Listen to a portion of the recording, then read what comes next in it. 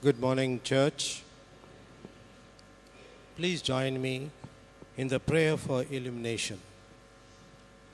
Lord, open our hearts and minds by the power of your Holy Spirit, that as the scriptures are read and your word is proclaimed, we may hear with joy what you say to us today. Amen. This morning's Bible reading is taken from Mathew chapter 5, verses 14 to 16. You are the light of the world. A city on a hill cannot be hidden. Neither do people light a lamp and put it under a bowl. Instead, they put it on its stand, and it gives light to everyone in the house. In the same way, let your light shine before men, that they may see your good deeds and praise your Father in heaven. This is the word of the Lord.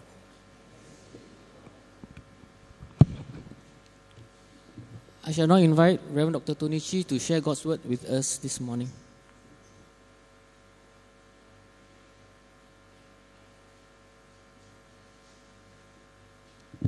Thank you and good morning, church. It's my joy to be here, and especially as I speak on behalf of Jenny, it is a great opportunity for us to just take time in these last weeks while we are here in this part of the world before we return to Australia to just have some time of reunion with some of our friends. First of all, I just want to express our personal thanks to your pastors, Pastor Andrew and Danny, for allowing us to be here and especially giving me this opportunity to share God's word with you. This is a very special time of our journey between Jenny and myself. In many ways, it is opportunity for us to say thanks to this particular church where we grew up. And some of you may not know this, but I was seated on the third row, the third pew, I remember, right in the middle, when I was a student at Anglo-Chinese school, and there received, right there while I was seated, that's where Kwek Song Chai is actually seated now, where I accepted Jesus Christ as my Lord and Savior. I was converted at a chapel service. This was a special combined service, and all the school students were there, and we had a guest speaker from some other place. And it was there on that very seat that I gave my life to Jesus Christ. It's right here in this altar where I was baptized. It's here in this particular church where I had the call to ministry, and when I heard the very distinct voice of God telling me that I should give my life to Him and to be a pastor. It was here in the back stalls that I sang in the choir under the direction of the Chua Cheng Chai. This was the place where my wife and I were married. This was the place, this church, we were in the youth fellowship, we were in the Sunday school. This was the breeding place for myself to learn ministry and to preach. And I had many opportunities not to preach from this particular pulpit, but was asked to go to different parts of Moa and other areas where we would conduct worship services. It was here that I, for the first time, preached in Malay at our Baba service. And this is the church that we grew from. And wherever I have been in the United States or in Australia, in Singapore and other parts of the world, I've always said that Malacca Wesley is my home church. This is our church. This is the church that we have grown up in and that we are very proud of, and where I received a lot of my early understanding of the Christian faith. The church is the place where I not only found Christ, but the church, this particular church is the church that sent me out up to this point of our life. And as we return to Australia, this will be our last chapter, as it were, as we commence our ministry there again and start new things in the life of the work of the church.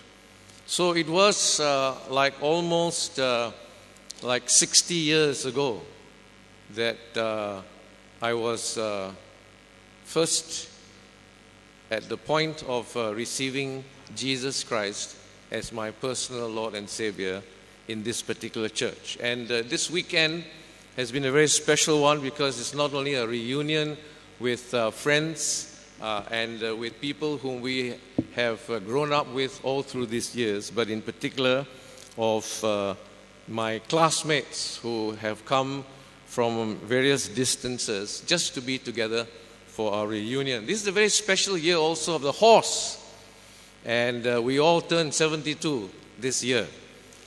So you can see that this is a very, very special place for us. Just now, the pastor was asking that we introduce some of our friends, but the spouses, the respective spouses, did not stand. So I just want them to be recognized as well. May I just say, first of all, our thanks to Brother Tony Koo.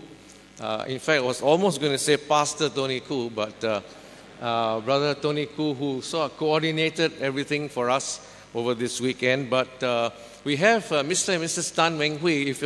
If you can please stand again. Yeah, that's it. We wanted to see them, and please remain standing. Dr. and Mrs. Wong Wai Kwan, if you Wai Peng, Mr. and Mrs. Wong Wai Peng, Kwek Swan Sai.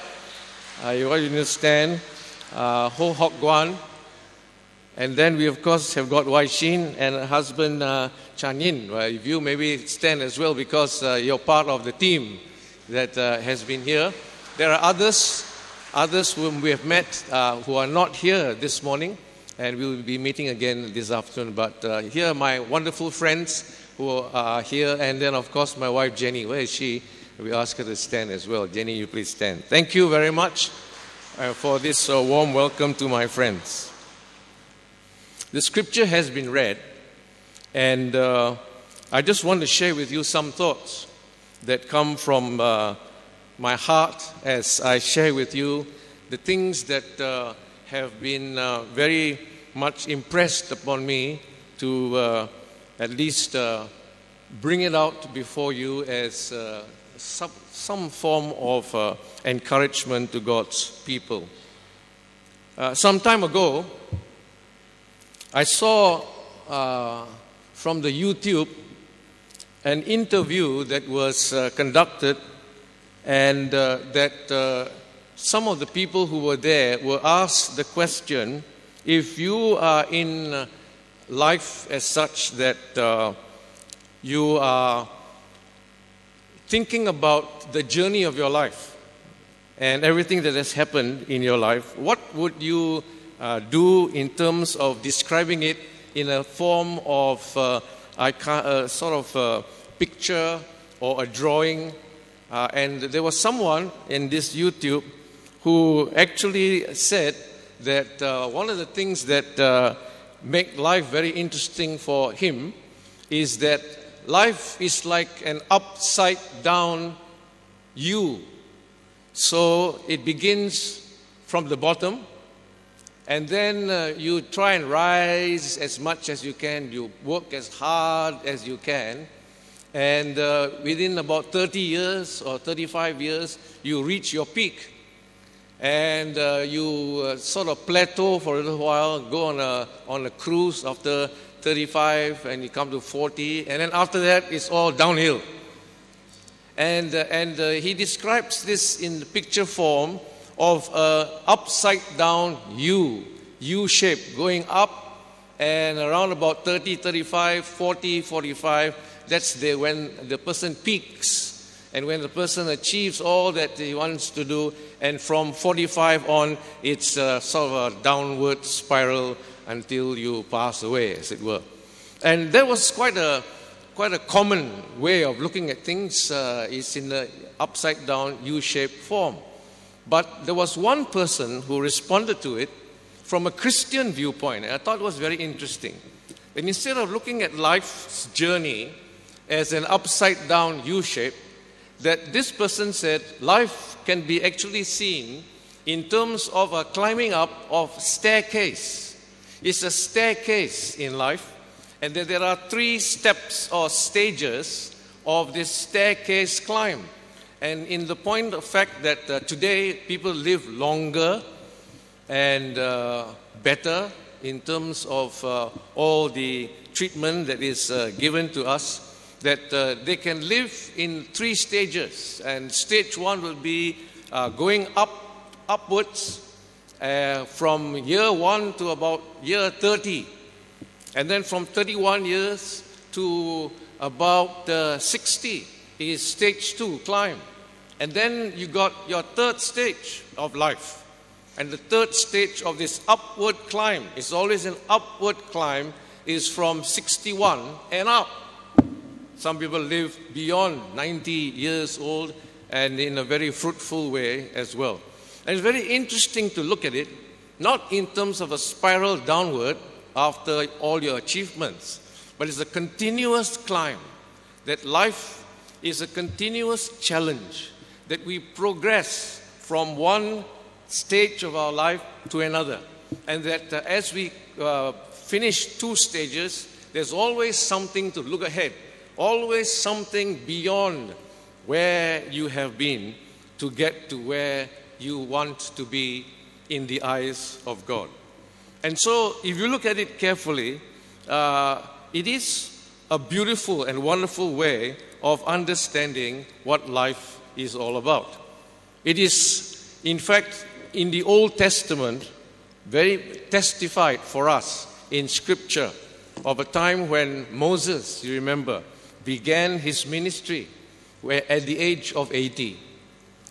He was called to take God's people out of the place of bondage in Egypt and then moving on into the promised land. He started at the last stage of his life in a continuous fashion, going uphill and an upward climb for a very special purpose in God.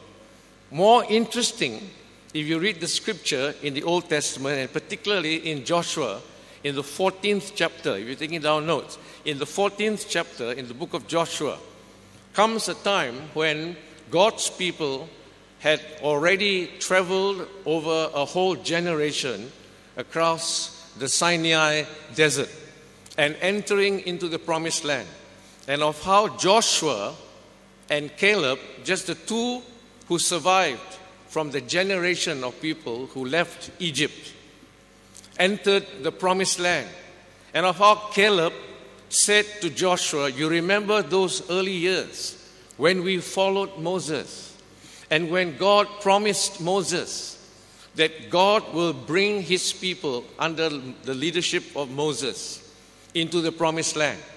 Moses is now dead, and here we are, just 2 of us, with a new generation looking towards this upward climb of an opportunity. You know what Caleb said? He was 83 years old. Can you just imagine that? 83 years old. And he said to Joshua, do you remember God's promise that when we enter this promised land, he will give us a piece of land. He will give us a place so we may dwell. And Caleb, in chapter 14 in Joshua, said to Joshua, I want that mountain. I want that place. I want to start new life with my family. And how wonderful it is that he, at 83, began a wonderful ministry in the new promised land. In the New Testament, there's not only the teaching of Jesus that speaks to us about looking at opportunities of ministry and claiming his promises. But in St. Paul's letter, we find in Philippians chapter 3, for example, in Philippians chapter 3, verse 12, Paul speaks about the same thing. He says, I have now achieved this wonderful ministry that God calls me to do. He goes about and he sets up one church after another. And he says, I press on. Think about that, friends. I press on toward the goal of the high calling. It's always pressing on, going up the stairs. It's always taking another stage of your life. It's always journeying. And he says, I press on toward the goal, upwards to God, stepping higher and higher to be in the presence of God. So when we look at life with all its challenges. And every stage points you to the next step. And that we must look at life in such a way that God calls us not to look behind and regret and say, oh, this is terrible, all these terrible things that have happened. But to look ahead, to look forward, to take the steps of the staircase of life toward heaven, instead of looking at our journey as a spiral downward situation of hopelessness. Jesus spoke about this in different ways. And one of, I think, the most interesting ways in which Jesus has spoken is when he talked about the challenge that he gave to his disciples. And he says, you are to be the light of the world. And when he says you are to be the light of the world, he actually says that you must shine where you are. That in life, it is an opportunity to bear witness about Jesus Christ and to shine wherever you are. It is an upward climb of shining for Christ and making sure that people see him and know him as Lord and Savior. You know, shining in the light of Jesus Christ is seen not only in terms of its physical understanding of bright light, but also of its spiritual understanding of being a light of enlightenment, a light of understanding about life and its possibilities through the objective of the words of Jesus Christ himself. In other words, the call, the upward call of each one of us is that we're not just to say, yes, I'm a Christian, and that's it. Not just to say, yes, he asks us and wants us to be the light, and that is it. But you notice that in the emphasis about this upward climb, it is always some motivation in each of our lives that we are to shine as lights. But that not we need to shine as lights, as a natural light, but we must seek to go into the world of darkness so that that dark world may have the light. That means to say that we are called upon not only to shine as lights, but we are called upon to go to the dark places. In other words, we take the initiative. We must take that step, that upward step of going to the darkness so that there may be light. It's not just standing up and say, I'm the light. That doesn't make any sense. It is to go to the darkness so that light may be there. Do you know that the light shines brightest in the darkest parts of the world? In other words, you must go to the very dark places before light can be seen at its best. And so if you got some kind of a light and you go out today, out of this church, and you go out to the sunlight, it doesn't make sense. The light doesn't shine that brightly because there's this bright sunlight outside. But you go to a dark corner. You go to a place in the room where there's no light. And you bring that light and the light will dispel the darkness. In other words, we are bearers of the light. We are to be bringers of the light. When God says you are to shine as lights of the world, it is not just to shine, but it is to bring that light into the world of darkness.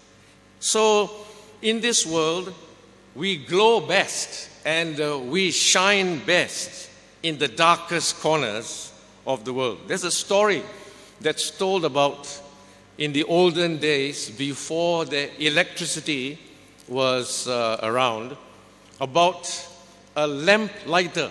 And this is a very interesting story, very simple. The man is employed simply to be a lamp lighter. During those times, they had lamp posts, but on the top of each lamp post is just a kerosene sort of a lighting system. And this man comes and he has a ladder. He carries the ladder and he puts the ladder on the lamp post, climbs up the ladder, and he opens the small window of this lamp and he lights it. Then he closes the small window of the lamp and he walks down, carries that ladder with him and goes to the next lamp post. At the next lamp post, he puts the ladder, climbs up, lights it up, then comes down, takes his ladder and goes to the next lamp post. That is how they light up the streets at night. But the wonderful thing is that at dusk, when this man goes from one lamp post to the other, right down the street, when night falls, and you look from a distance, the whole street is lit by the lamp lighter, so that you know that the lamp lighter has been there. He has lighted the street, and now the streets are bright because of the lamp lighter. If you look at your life and you look at our life, in the journey of our life, across the years, through the streets of time, that we are called to be light bearers as well. We are to be light and lamp lighters in the life of people, so that over the years, as they trace your journey, that you have been there and that you have caused the light of Jesus Christ to shine in somebody's life. And that throughout that journey, you as a lamp lighter, the one who brings the light, has made it possible for others to know about Jesus Christ. That's the first thing I want you to keep in mind, that we are called upon not just to bear the light, but we are to bring the light to people. It takes effort, it takes energy, it takes determination, it takes initiative, it takes a challenge from God Himself to say that we are all not only light bearers, but we should be light bringers, lamp lighters in the hearts and lives of people, that they may be enlightened, that they may know about who this Jesus is. And that's part and the work of evangelism. There's a second thing that is very important when we look at this passage of Scripture, when it says, you are to be the light of the world. And the way I look at it is that if we are going to light in the spiritual darkness of this world, then we are going to need another light source to shine in our life. In other words, the light is not our own. If we want to shine, we must shine with the light of Jesus Christ. The source of that light is not in us, but the source of that light has come into us from the light of the world himself. In other words, what it means is that we are the people who would reflect that light. We are the people who would give that light which has been given to us in our time through Jesus Christ, who is the light of the world. Several years ago, my wife and I joined our first son in having a family vacation, and we all decided to go to Phuket for about 4 or 5 days together for a family vacation. It was a very nice place. We had a chalet all to ourselves. But I remember that there was one evening at about dusk time, after the children had, the grandchildren had gone for a swim and all kind of things, and Grandma was bathing one of the grandchildren. I was bathing one of the other grandchildren. The third grandchild was being taken of by my son. And as I was soaping this boy, and I was shampooing his hair, suddenly there was a blackout in Phuket. I did not know that, there's a frequent thing like that. But suddenly there was a blackout. We were right in the midst of shampooing this fellow, and suddenly it was so dark, I couldn't even see him in front of me. And I was saying, finish, finish, or what are we going to do? He's going to scream, or he's going to shout, he's going to panic. But in fact, none of the children panicked. The adults panicked. We did not know what to do. And I said, how do I finish bathing this boy in the darkness? I can't even see him right in front of me. And it was pitch dark. And so we were saying, frantically asking, where can we get light? And my son remembered he brought the only one torchlight and cannot find it. It was buried somewhere in his suitcase, and in the darkness cannot even find where the suitcase was, let alone looking for the torchlight. Someone said, let's find a match. But it was a strange house. We did not know where the matchsticks were. And then my daughter-in-law said, turn on your mobile phone. Isn't that a wonderful thing nowadays, to have a mobile phone? Not only to do SMS and making your phone calls, the mobile phone, when you turn on, is a light. And it brightens the place. And I say, yeah, good idea, but where's the mobile phone? And in the darkness, you cannot find the mobile phone. But nowadays, there are mobile phones. I need to say, it's wonderful to have mobile phones nowadays. Just about 3 months ago, I was at one of the train stations, and I saw this girl. She's about in her very early 20s, and she took out her mobile phone, and I was saying, oh, she's going to text, and she's going to send something. But no, she took out the mobile phone, and then I'm looking at her, I said, what is she doing? And I just peeked across, look at that. Oh, that's her image there. And she's actually using her mobile phone as a mirror. And she was and taking her lipstick, and she was using her mobile phone. Is that interesting? Anyway, a mobile phone nowadays not only is luminous, but a mobile phone nowadays has an application, which is a torchlight application. So you can make out of your mobile phone a torchlight. So what is the moral of this story? Always have your mobile phone with you. So when there is a blackout, you have the light. Now, when we look at it from a spiritual viewpoint, there is a source of light that we need. And that source of light is God Himself in you. And so, the moral of this story, in its spiritual understanding, is that you must always have God by your side. Or you must always have Jesus Christ dwelling in you. Because wherever Jesus Christ is, you have the light. The light shines. And therefore, you can shine for Christ. The Bible says in Scripture, and this is in 2 Corinthians chapter 4, verse 6 to verse 7. For it is the God who commanded light to shine out of darkness, who has shone in our hearts to give the light of the knowledge of the glory of God in the face of Jesus Christ. So the light shines only if you have that light within you. And the only way in which you can have that light in you is to have God in you.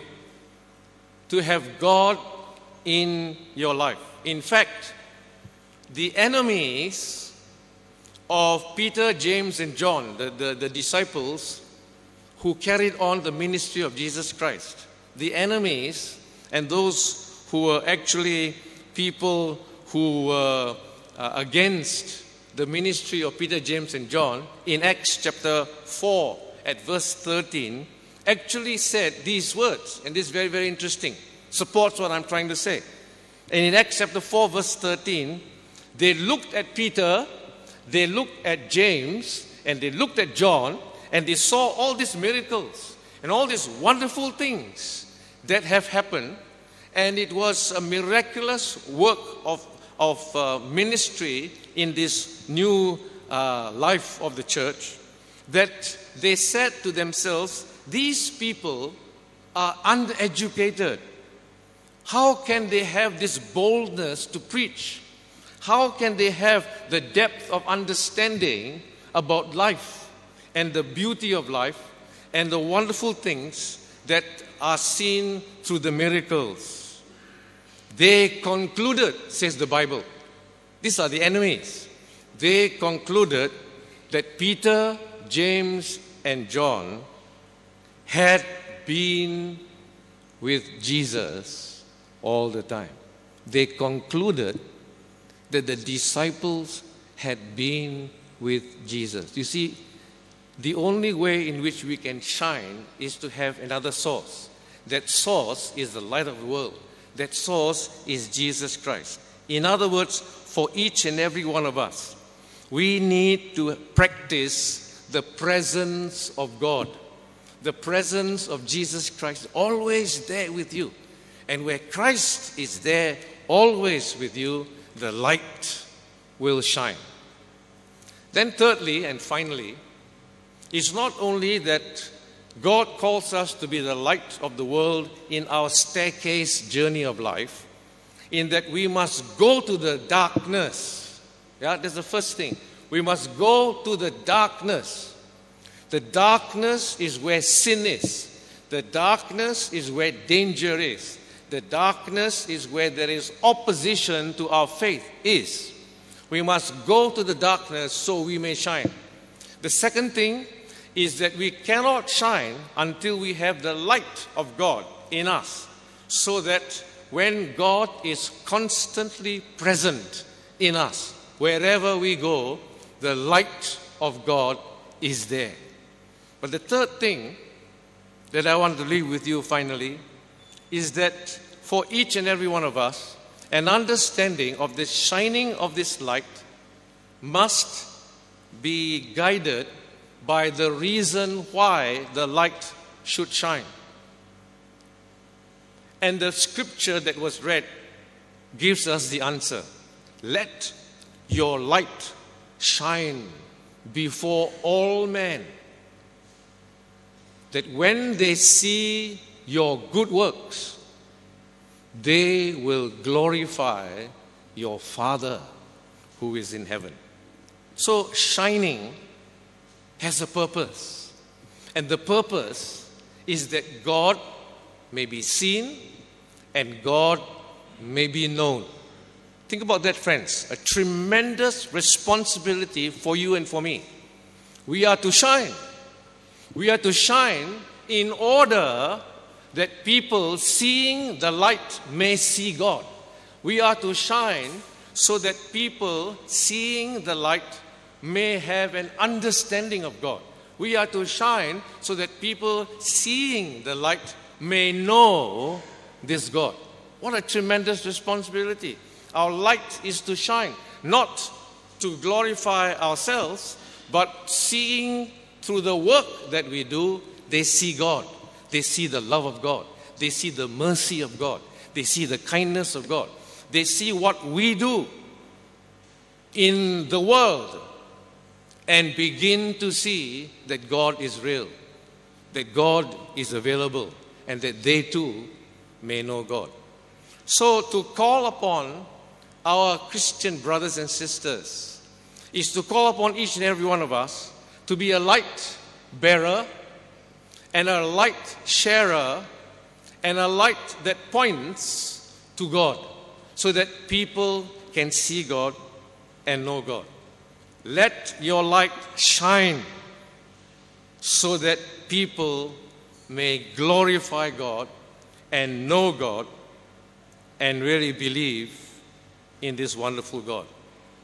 You know, in this world today, and I close with this illustration, in this world today, of all the terrible things that are happening in the Middle East and in many parts of the regions in Syria and other places, in Afghanistan and in Pakistan and in all the other stans. It's a story that comes just quite recently of a group of YWAM volunteers. You know what YWAM is, Youth with a Mission. Volunteers who gave themselves in ministry in Afghanistan. Think about that. Would you yourself go to Afghanistan today? Would you allow your son to go to Afghanistan today? Here's a group of volunteers, Christian volunteers, who went into Afghanistan to do ministry. And part of their ministry was to teach English. And the story goes on to say that they were holding night classes Monday through Thursday. Friday is, of course, their very special day. So from Monday to Thursday, just 4 days per week, every night, from about 7 to about 10 o'clock, they will have students who will come and they will teach them English. But the story that becomes more interesting is that at the end of each session at night, some people, not all, some people stay back. And they stay back and they ask more questions about English grammar, ask questions about how do I translate this word or that. So they stay back to ask more questions about English. And then as they progress and talked about some of the questions, they ask, now why are you here, etc., etc. And that's where they share their faith about Jesus Christ. Why are you here? Because I'm a Christian and because I am committed to help you and I'm here to teach you, and etc., etc., etc. There was one woman, and a true story, friend. One woman was observing all these fellow students staying back each night asking questions. And from a distance, she started to listen to what the volunteers, the YWAM volunteers, were talking about. And she discovered to her horror that after they talked about English, they were talking about Jesus Christ. They were talking about their faith. They were sharing their faith. And this woman got so angry. She was so angry that she came up to the YWAM volunteers and she said, you are people who are actually misleading all of us. You come here under the guise of teaching us English, but you're actually talking about your Jesus Christ. So you know what she said? I curse you. I curse every one of you YWAM volunteers for doing this deception. I curse you, and I curse you, and I curse you, she said. That night, she went to bed, and sometime during midnight, she was awoken by a brilliant light. She couldn't understand what it was. It was a tremendously powerful, brilliant, bright light. And this light kept shining on her, and she was so spellbound by it that she did not know what to do. Then there was this inner voice that came to her. And the inner voice, seeing that light, she was saying she heard that it was like Jesus appearing to her in this brilliance of light and saying, why are you cursing my children, I love you, I've died for you. And she said, oh, this is a terrible thing. I cursed these workers earlier on. Now Jesus is coming to take revenge on me. And she actually was so frightened, she said she went down on her knees and she was seeing this image that was coming to her, and it was coming closer and closer to her, and this image was raising his hand and says, this is finished, this is my last moment, and this Jesus is coming to kill me for what I've done in cursing his volunteers. And as this appearance came and came nearer him, it's not only one hand but both hands coming up. And she felt both hands coming right towards her. And instead of striking her, both hands came and touched her shoulders. And she felt a sudden warmth, a warmth of love and devotion and kindness and forgiveness. And she knew that was an appearance of the light of the world, Jesus Christ himself. She gave her life to Jesus Christ. Do you know what she is today? Today, she is a university professor in Afghanistan and a light bearer, that whoever she is teaching in Afghanistan, in her class, she being the professor, tells these people about Jesus Christ and how Jesus appeared to her and the love of Jesus Christ, who forgave her for the curses that she swore on his volunteers. So she is a light now, and everywhere she goes, she brings that light so that people may know about Jesus Christ. Where? In Afghanistan. The Bible says you are to be the light of the world, so that others seeing you bearing that light and shining that light and illuminating the hearts and the lives and the minds of people may begin to see and glorify God who is in heaven. Let's bow our heads in prayer. Dear God, our Father, we are more than aware of your presence in our midst, and you call us to be light bearers. But not only to bear light, but to bring light to someone else. You have claimed that you are the light of the world. And, oh God, it is from you that we find the source of light, and that you give us the light so we may shine. I pray, Father, that you may bring us into the world of sin and darkness, that we will not fear this darkness, but we will enter this darkness because we have the source of light in us. And I pray, Father, that as we shine, people may see you and know you and accept you for their own very lives as well. In Jesus' name we pray. God's people say, amen.